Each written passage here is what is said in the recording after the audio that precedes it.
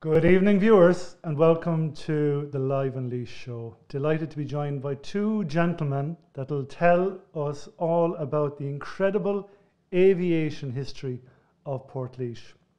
First, we have Alan Phelan, who is the co-chairperson of the Fitzmaurice Commemoration Committee. Alan, how are you this evening? I'm great, thank you very much. Thanks for inviting us. You're very welcome. I hope the drive down from Dublin wasn't too wet. Just glad it's the last bit into Portlaoise now, but it was fine. Yeah. It was fine. Yeah. Good, good.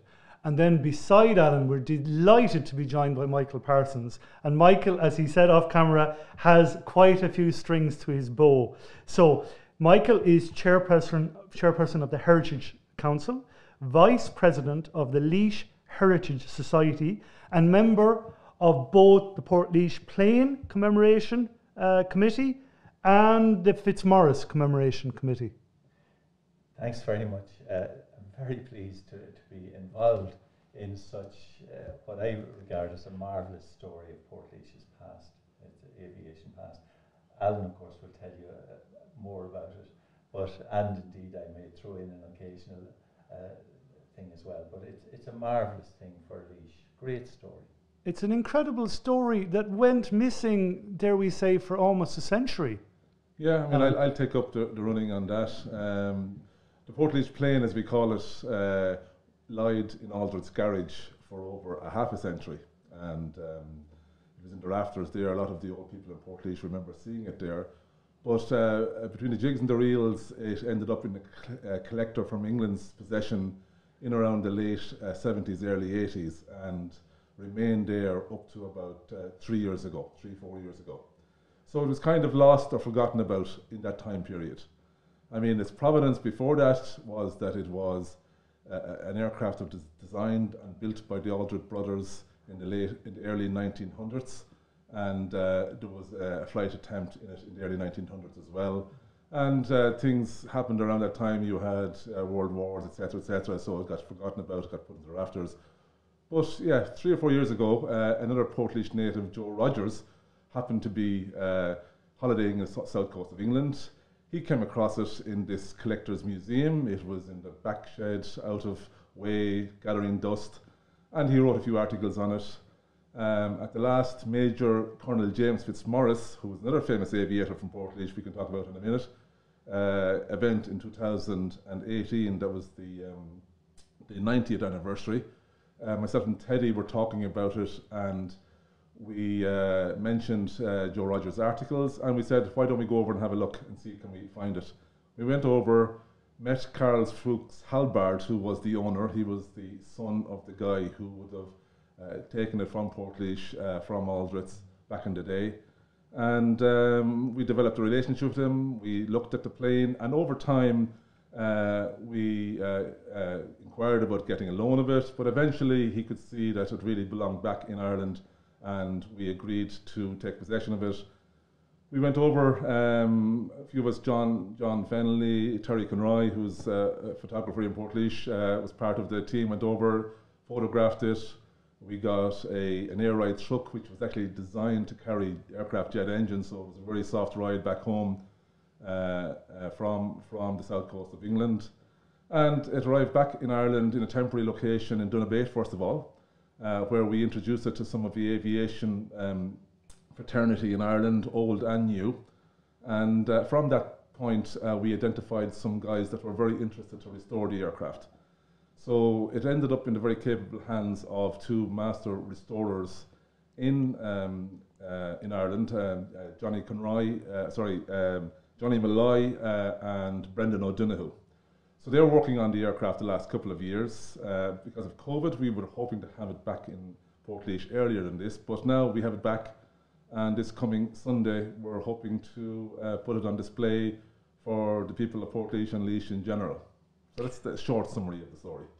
Yeah, and I mean, it's just incredible. I mean, the basics is the first powered flight in what is now the Republic of Ireland took place out on the heath. No, it would have been in a place in Portlaoise called the Golden Croft, which is the field beside the railway station and the CBS. So, yeah, there's some stories about it planning to be flown out in the heat. Yes. But that didn't happen. Like I said, they had the first attempt to take off, And you know, even Colonel James Fitzmaurice says in his biography, he saw the plane taking off, but it landed pretty heavily. It landed nose down. And another very interesting part of the story, diverging a little bit here, we had a student from Queen's University Belfast, took all of the dimensions of the aircraft, input them into a flight simulator they have in Queen's University, and he was able to replicate the flight, believe it or not. And we have a recording of that flight simulator. What he did, he did exactly what happened, what Fitzmaurice described. It took off and it had a heavy landing. And we knew. So it went nose first. It took off and it went nose down, yeah. So yeah. The weight was too far forward. So by adjusting the weight on the aircraft in the flight simulator, he was able to fly the aircraft around and land it in the flight simulator model, which is fantastic. Like, you know, so the engineering was that close to being the first fully powered autonomous flight, apart from that center of gravity issue. So, I mean, there's some great engineering stories there, and it's a testament to the Aldritts and to John Conroy, who was the craftsman on the woodwork on the aircraft, that they were able to get so close to having, you know, the first powered flight. That honour goes to Harry Ferguson in Northern Ireland, I think it was in 1912. But this was, you know, in its own right, a very famous feat of engineering. And the Aldritts were, you know, kind of pioneers in innovation and engineering at the time. They built the first motor car in Ireland. Yes. They had the underfloor heating in the first car in Ireland, believe it or not. They designed the system. And, you know, the craftsmanship, not only, you know, on the mechanical side, but on the woodwork side was fantastic. The guy who restored the aircraft, Brendan O'Donoghue, has said to me several times he's never seen craftsmanship like it, and he's never seen wings designed with bamboo spars in any other aircraft. And that's what gave it the lift. It was so light in terms of the wingspan and the length of the wingspan. You could not find timber long enough back then to make that type of wingspan. Yes. And those bamboo poles came from Ballyfin Estate. I'm not sure if you've seen that part of the story. So it's all locally sourced material, local engineering, local you know, skills that were used to build this aircraft back in the day. It's incredible. Yeah. So the Aldritt garage was a hub of innovation 120 years ago. Exactly, yeah. And to put flesh on the bones, where exactly was Aldritt's garage for the viewers? The garage was opposite the old vocational school, and in fact, as a young teacher, I walked in, saw the plane in the rafters, saw a propeller at the front of the garage, wondered about it, and wandered off, because it seemed to have died locally, and it was only a few people kept remembering it over the years. One of the people who remembered it was Teddy Fenley, when he was writing his story, Fitz, the Famous Flight, because an amazing extra part of the story is that as a young schoolboy, Colonel Fitzmaurice, as he later became, helped as a young schoolboy with the plane. It inspired in him an interest and love of aviation. He became head of the Irish Air Corps, and was himself and two Germans were the first to fly the Atlantic east to west in 1928. So on the Bremen. On the Bremen. Yeah. So that's why you have Portlaoise Plane and Portlaoise Fitzmaurice Committee very interested. And of course, from a Laois heritage point of view, this is a great story of innovation, engineering innovation, but it's bravery, if you like, near recklessness, the sheer courage of these two young men to tackle 5 years after the Wright brothers, to have a dream and to actually dream about building the plane and flying it. Now granted, it was a short flight, but I believe it was a very memorable one, and it's absolutely part of the story of Laois, which we believe the people of Laois should feel very proud of. But how, I'm wondering how, like, did they have blueprints? So, I mean, yeah, just taking up the story there, it was like Michael said, 5 years after the Wright brothers, but that instilled in an awful lot of people around the world interest in aircraft. So there was an aircraft exhibition in Blackpool, and Mr. Aldritt Sr. Paid a visit there. So there was another famous aviator called Blériot, flew across the English Channel first time. If you look at the Blériot aircraft and the Portlaoise Plane, you can see a lot of similarities in the design. So he would have looked at what he saw in Blackpool, brought back those ideas, would have seen something on Blériot. So he incorporated what he learnt from those trips into the design of the Portlaoise Plane. It's incredible. Yeah. It's incredible. And it's incredible to think that Portlaoise had that light engineering heritage. Well, you see, Portlaoise has had most amazing people. You have had the man who, Bartholomew Moss, who founded the first maternity hospital in the English-speaking world, later known as the Rotunda Hospital in Dublin. You have had most amazing other people in every direction. So we're delighted and we're celebrating it, but we're not totally surprised that Portlaoise produces again and again amazing people. Absolutely amazing people. And just behind you, gents, we have it up on the big screen behind you, the moment that the plane arrives in Portlaoise, and just the care the men, when they're handling the plane. I mean, yes. It's lovely to see. But one of the things to celebrate, and Alan is an absolute example of it, people who are so enthusiastic about aviation and about the achievements of these men. It's a joy to watch how everybody in Laois who's asked rallies around Laois County Council, the Heritage Officer in Laois, the Air Corps. Everybody comes in and joins. Now, partly, I have to say, due to the skills of Teddy and Alan in managing to interest all the rest of us in it. Absolutely, like Teddy Fennelly and Joe Rogers and others. Yes. But primarily Joe and Teddy, would I be right in saying this, deserve our thanks. Another great engineer, in my view, John Harris from EMO. Yes. John actually helped design and build the undercarriage for the aircraft, as close as possible to the replica as possible. And there are great engineering skills there. We've had involvement from Lime 3 Airfield as well. On the day next Sunday now, you'll see 4 aircraft from Lime 3 flying over Portlaoise. Wonderful. Breaking, I don't know if anybody's aware of this now, but there's no fly zone over Portlaoise because of the prison. So the prison service actually came to our aid and helped us get over that hurdle. That's wonderful. And, so it's involvement of everybody in the community to make this event happen. Yeah, everyone's buying into it. And very good, because Colonel Fitzmaurice's father was a prison officer in Portlaoise. So, the circle keeps coming around again. Yeah, all absolutely. the time. Yeah. Now, it was meant to have this celebration during Heritage Week, which is a national event every year, and before COVID would have involved 500,000 people. So it's one of the biggest events nationally every year. Now, due to an adverse wind alert, it has been put off for a week or two. Yes. But the Heritage Council, which I'm speaking for now at the moment, is extremely interested in this and feels this is a perfect example of where people looking at things that have been achieved in their area feel a great sense of pride of place. Yes. And it really tells us all this is a place where great things have happened and will happen again.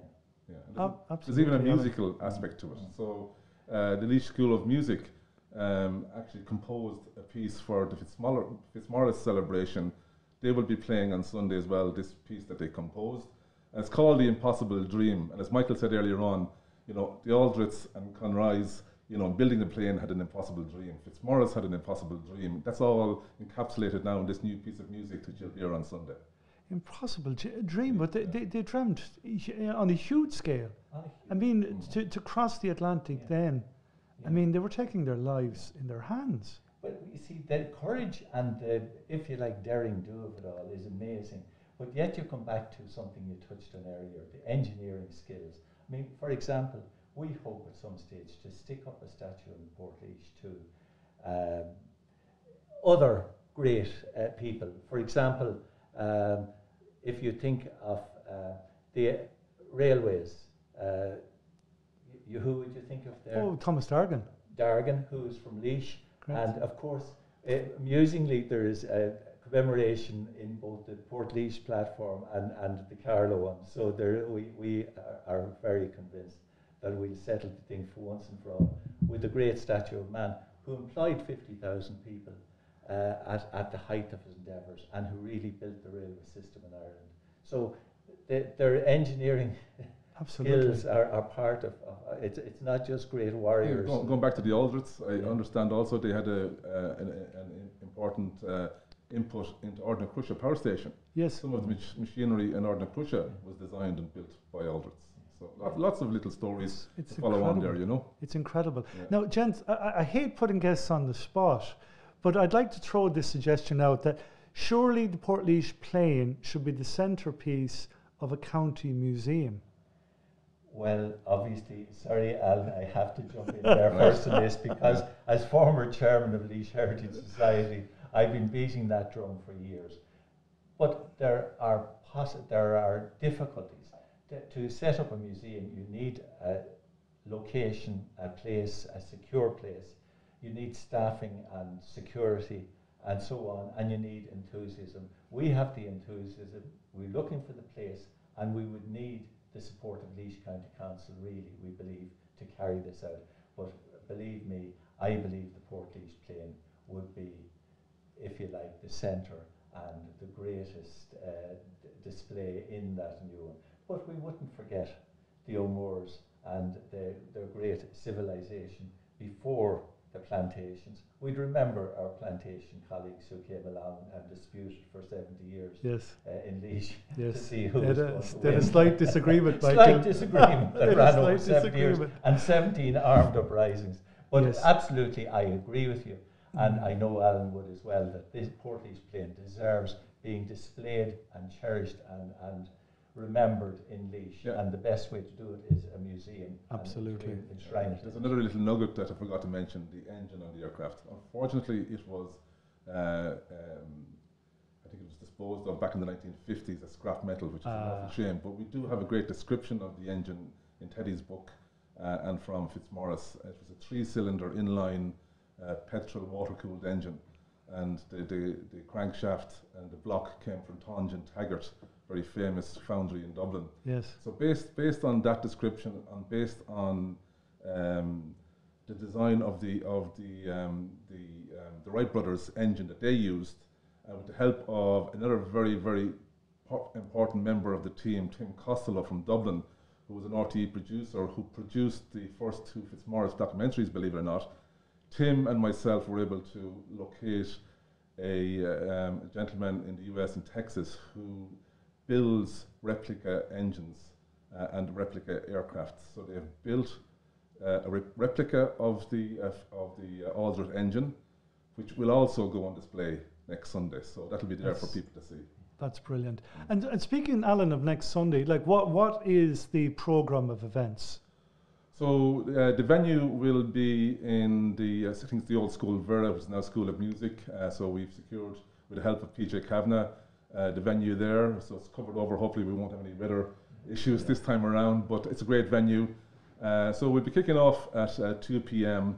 and we have members of Laois County Council, and we've Teddy, we've Michael speaking, and we have over, I think, 200 guests coming along.